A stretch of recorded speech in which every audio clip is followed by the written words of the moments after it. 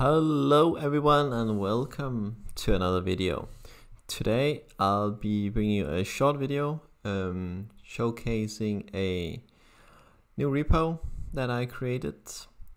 I recently finished an app and I'm getting started on a new one basically, and I realized as I been working on my previous app and starting on a new one that it's pretty tiresome to create everything again, basically, because when you start a new project, there is just a bunch of libraries that you need to pull in, or at least some libraries that you should be pulling in, and there's basically some initial code that needs to be written, and it would just be nice if that was just already there and set up for you when you start a new project. So what I did was I created this little repo here that you can clone down on your machine in your new project, which has a bunch of stuff in here. And of course, the stuff that I'm using might not be relevant to you, but maybe some of the code is interesting to you. Maybe you can learn some of it. And maybe it's very useful, who knows. So if you scroll down, I created a little readme here that says a little bit about what's inside. So we have a basic routing setup with React Navigation version 5, where we have a few screens and also some bottom tab navigation and some good defaults for the settings.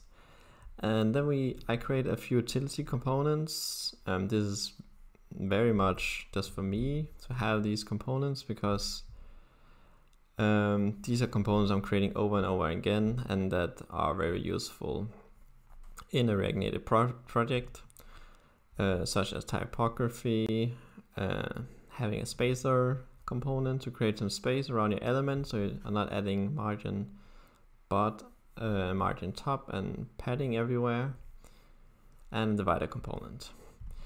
And in addition, I pulled in a library called native base just to have some essential components and an option for theming when you're doing a cross-platform development. So when I finished my previous project here, I realized that I should have pulled in this library from the beginning, because I was just writing a bunch of components from scratch and it was taking ages, and I was using TypeScript and I had to write a bunch of the types as well. I was just getting really slowed down.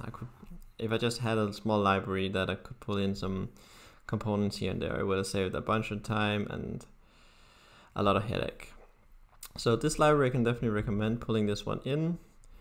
It has some very neat, just very basic layout components, and just some standard components that are great, like input components and buttons and so on. And of course the theming is great, so you can basically theme all their components to fit your needs, which is very cool. And what else is inside? I created two context providers. One global context, because every app usually has a user at least, or at least something stored in there, so that is already set up. And another context provider for language. So usually an app will have more than one language, and this has already been set up as well. So this is just a React context, right? And it's wrapped together with the global context around the whole app, and I'm going to showcase some of the code in a moment. And then the logical folder structure, which hopefully makes sense when I show it in a bit. And some screens here, so some welcome screen, sign in screen, sign out screen.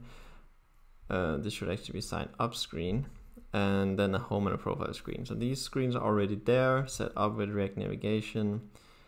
And of course, this might not be what you are looking for, but most apps have these screens, so they are there set up if you want to use it and whatnot. And then there are some third-party packages installed, such as React Native Image Picker, which are very common in most projects.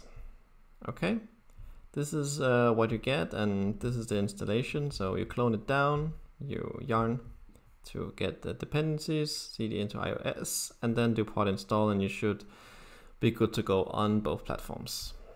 Okay, so just a quick look at the code, or some of the code. So here is the app where I have my root context provider and my language provider, and then the theme provider from native base, and then the navigation here. And this is the welcome screen here, sign up, log in. Click here, sign up, screen, login screen, right? And if we sign up, we're ending up on the home screen, and it's already set up some navigation here, the home screen and the profile screen. Okay, so this is what you get out of the box. And the logical folder structure, you can see on the left, we have our translations here, we have our context provider inside the context folder, some very basic code here just to get picking up the language from the device and setting the state of what language we have. And routing, here we have the route navigation, and in this file we have the tab navigation. And the screens here, the 5 screens I talked about, some shared styles in here, and then some types that are used in multiple components. Yeah. And as I said, I also created a few utility components. They are inside components here. And with native base, we get this native base theme in the root outside the source folder. We get this native base theme where we go in here and adjust a bunch of values here if you want to change something. Could be color, could be font sizes, whatever it may be. Okay. That's all I want to show you guys in this video. Just a very quick look at this package that I published, or this repo that I published. Maybe there's some code in here that are interesting to you, or maybe you just finished a project and you're using some of the same technologies as me, TypeScript, React Navigation, some of these libraries, and want to try it out, then that's also cool. Okay, that's all for this video. I will see you in the next one.